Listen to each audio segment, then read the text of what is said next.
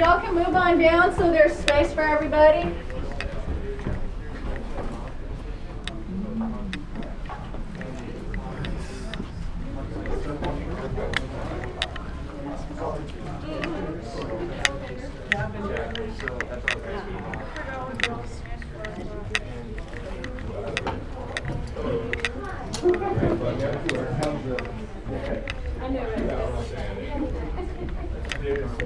Not bad, huh? Well, picked up some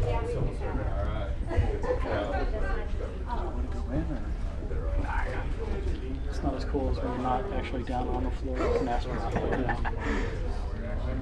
Yeah, that's cool. I was kind of amazed by how not silent it is. I mean, you expect it's just going to be dead quiet in there, but I mean, there's actually people up and moving around. I mean, it's quiet still, but yeah. But I mean, that was cool. Hey, folks.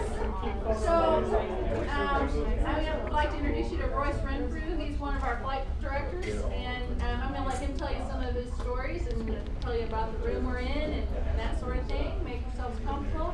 One of the things I do want to recommend is you don't use a flash because it'll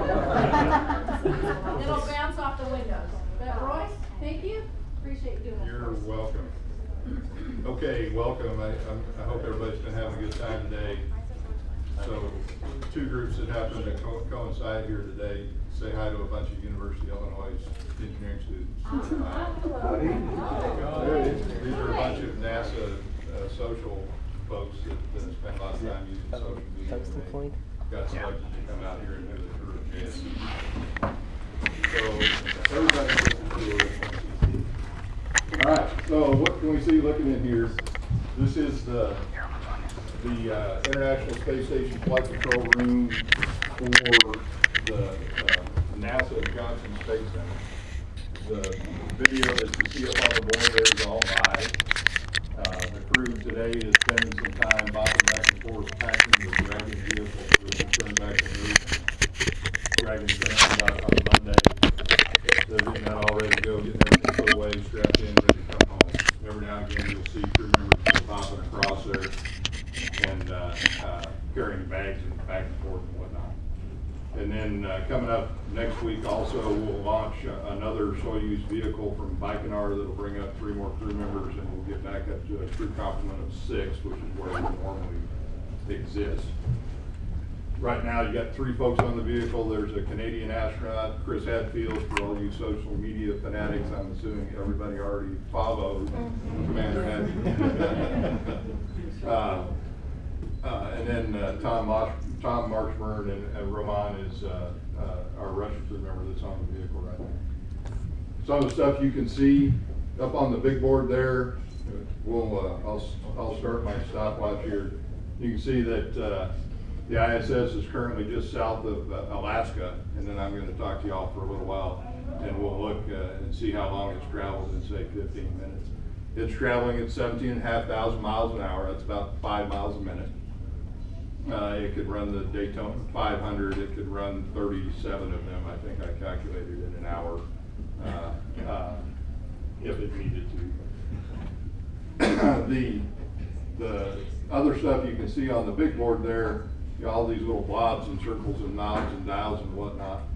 So first of all, if you follow the track of the ISS, it's going on some little white sinusoidal little lines that go across the world there. If you think about the orbit of the vehicle, it's actually going circular.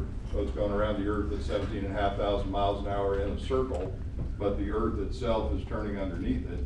So the ground track, which is represented by the white lines you can see on there, moves to the east every orbit. So in the full day's time, the ISS will have covered essentially the entire ground mass of the Earth as it goes around 15 and a half times a day, or 16 orbits a day.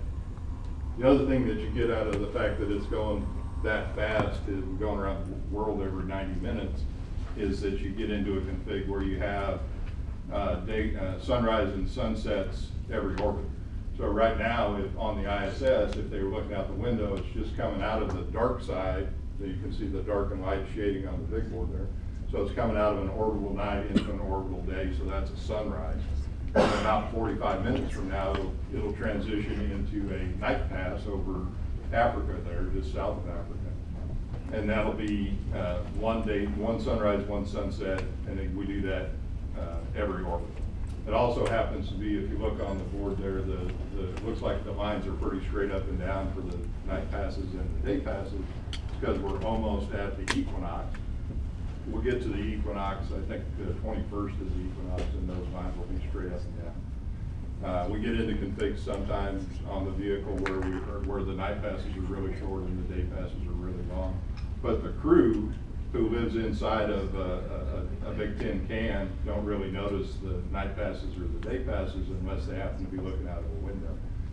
They're all living in a laboratory, so the lights are on and that's daytime. Some of the other stuff you can see on there, if you look, there's a little SpaceX KSC dot right where Kennedy Space Center would be in Florida. That's a ground site that the SpaceX guys are using, the folks in Hawthorne out at SpaceX. The control center actually, when we're docked like this, is at KSC. There's a ground site that allows line of sight communication between the vehicle and that ground site. There's another one up in Newfoundland that has line of sight communication with the vehicle. So whenever the vehicle, which is represented by that white oval that's around the ISS, whenever that white oval intersects with that blue oval, there's line of sight communication. You can talk directly to the vehicle. We don't normally talk directly to the vehicle with ground sites for the ISS daily ops. What we normally use is a series of TDRS satellites, tracking data relay system satellites, or TDRS. There are 3 of them that we normally use. You can see one almost over on the left-hand side of the board that says T47 West. Then there's one just off the coast of Brazil there. And then there's another one just south of India, the T275 West. The way that works is there are antennas on the ISS, there are antennas on the satellite. So we ship data from the ISS up to that satellite, and then that satellite turns it around and ships it back to a ground site somewhere in the world. And then that gets shipped via various communication cables back over here to these consoles. So these guys in this room can see the frame counters on the MDMs incrementing, they can look at the pressure of the vehicle, they can look at all the data that the ISS is capable of generating. What you also get in that system is pretty pictures coming down from the vehicle. Then it goes the other way as well. If one of these guys wants to change something on ISS, they'll send a command. That command will go from here out to one of those ground sites, go up to that TDRS satellite, go to the ISS, and the ISS will respond to that. The big yellow circles that you see up over Russia there are Russian ground sites that function just like the SpaceX ground site. The ISS in a nominal config uses the TDRS network to communicate with the vehicle, but we also use the Russian ground sites whenever we have a problem, or if the Russians need to get some specific data off of the vehicle, kind of a backup system to our TDRS network. The Russians obviously use our TDRS network when we're not over one of their ground sites. Let's see, what else can you see up there? You can see that the lat long of the vehicle is displayed for you, and the altitude in miles, 221 miles up. Beta on there, -10.5, that's the angle between the sun and the earth. 2 views down at the bottom represent some arbitrary computer-generated images, right? Those are not my views. The one on the left shows you what the ISS looks like if you were standing on the sun. And the one on the right shows you what the ISS would look like if you had a camera just off of the end of the truss looking back at the vehicle. Those are updated in real time. Just kind of gives you some situational awareness of what's going on as far as the solar rays and the atoms of the vehicle. Let's see, clocks, bunch of clocks up on the board. I'm always surprised when the clocks are having issues, how much I depend on looking at them. The one on the very left, on the top, the 33 Soyuz mission elapsed time tells you that the vehicle that these 3 crew members came up on has been on orbit 90 days and some change. Crew usually stays on orbit for about 6 months when they come home, and the limiting factor there is the Soyuz vehicle. It's only certified for 6 months and then it needs to come back. We're going to do a thing here in the next couple of years with a Russian crew member and American crew member who are gonna go up on a Soyuz and then not bring that Soyuz back home and actually do 2 increments on orbit and stay up for a year. That would be Scott Kelly, the American astronaut who's been up there before. The Dragon MET, so our little Dragon vehicle came up, its missional lap time, it's been up there for 19 days, and as I said, we're gonna get rid of that on Monday and send it back home. It'll land in the ocean off California and bring back all kinds of science research that we're waiting to get back and various other pieces of hardware that we're waiting to get back. It is an international program. You've got control centers here in Houston, you have one in Huntsville, Alabama, you have one in Munich, Germany, there's a control center in Moscow, and there's one in the little town of Tsukuba, which is just north of Tokyo in Japan. There's also a small control center in Saint-Hubert, which is just outside of Montreal. And then you got the crew going around the world every 90 minutes, so we kind of have to have an agreed to time that everybody uses, so we just agreed to use Greenwich Mean Time. So all of the control centers use Greenwich Mean Time, and all of the crew uses Greenwich Mean Time. So that's the clock up on the board there, so Greenwich Mean Time, day 78 at 3 in the afternoon. Some of the other clocks you can see, various conferences. We have a private medical conference coming up for one of the crew members. The commander's going to have a tag up with some folks to talk about how he packs the Dragon and so forth.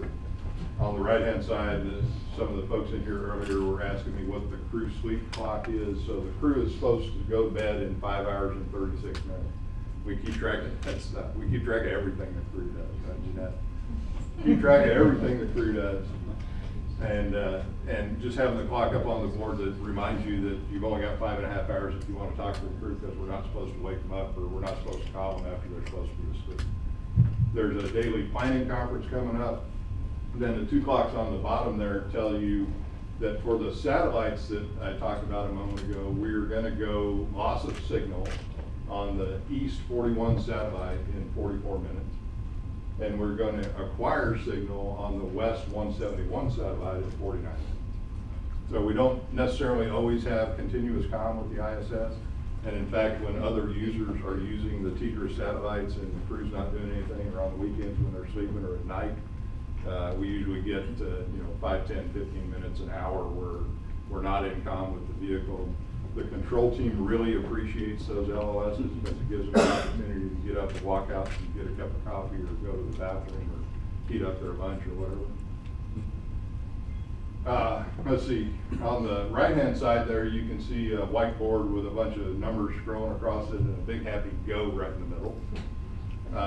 The go is related to the TDRS comm. Whenever that says go, we actually have comm with the vehicle. And then the 2 little green boxes underneath that tell us when we have voice communication with the vehicle, space to ground comm with the vehicle. When that turns red and says bad, that means we are not in comm with the vehicle, don't try to command it. There's some videos there from that. Is this live video? This is live video. Yep. So that goes out when there's no fixed on it. Say that one more time. That depends on the comm. Depends on the comm, yep. Let's see, so all the numbers up there represent commands that are being sent to the vehicle. You can see that the top command up there came from MCC Moscow, and it went to the primary MDM and the FGB on the second line. The second command down is a command that originated here. The terminate file transfer command came from here, and it went to the primary command and control computer on the vehicle, and it was issued by the Cronus position, who is the, I can't tell who that is, who is the young lady sitting over there in the corner. So she sent a command to the vehicle just a second ago to tell it to do something, and we get the positive feedback from the vehicle that the command actually arrived in it and is doing what it was supposed to. And then eventually she'll see that telemetry change on her display. The big happy white screen underneath there, we always like that to be happy and white, because when it's not white, it has yellow and red stripes on it, which means something bad just happened on the vehicle. It's our caution warning display. So we get yellow stripes on there that are cautions, we get red stripes on there which are warnings, which are a little more critical, and we get red stripes on there which are emergencies, which are even more critical. So we always want it to be nice and white. It actually turned red last night with the crew, actually during the crew's day on the previous shift, where we had some small false smoke alarms that enunciated in the FGB. That always gets everybody's attention when you get a smoke alarm pop up on the board. Turned out that actually one of the crew members was doing some housekeeping tasks near one of the smoke detectors and picked up a few particles of dust, which caused that FGB smoke detector to enunciate. Then the stuff on the bottom is just advisories. These are things that we want to pay attention to, but they don't necessarily need to get our absolute attention right now.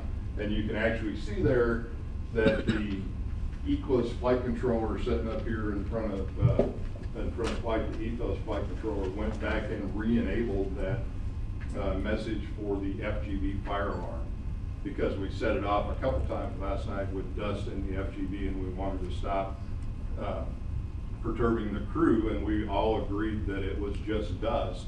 We went ahead and inhibited that message. The Russians subsequently have done some work on that smoke detector from the ground, and now we went ahead and re-enabled it so that if there was an actual smoke event in the FGB, it would enunciate again.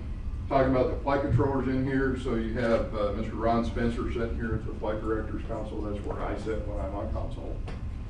Sitting next to him is David St. Jacques, who is a Canadian astronaut, who is playing our role of Capcom today. And then you have a whole bunch of flight controllers scattered out around here who are working for Ron. So it's kind of a pyramid scheme in the flight control room with the flight director at the top.